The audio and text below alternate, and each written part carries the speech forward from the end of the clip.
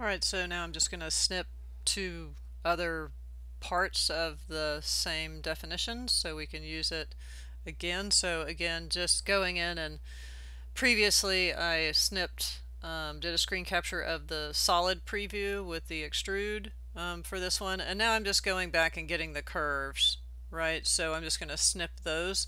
So I'm just going to come down and go to my snip tool again, come over here, go to new, and I'll just get the curves themselves, right? And then do a file, save as, and this will be state 1 lines, right?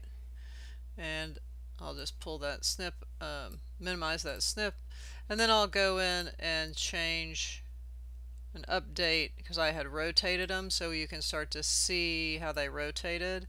I'll double check and see how much I rotated those guys. Let's see, it was in 95 degrees, right? So let's go in and rotate these 95 so we have it set at the same amount, right? And then I'll just snip that guy again.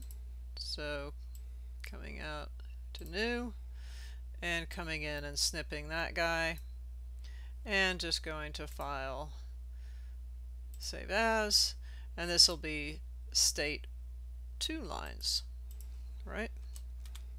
And I'll click save. Alright, so those are the images that, and you'll need images of your definition states and images of your geometry states. You'll also need to have your video of what we asked you to do with your definitions, turning it on and off.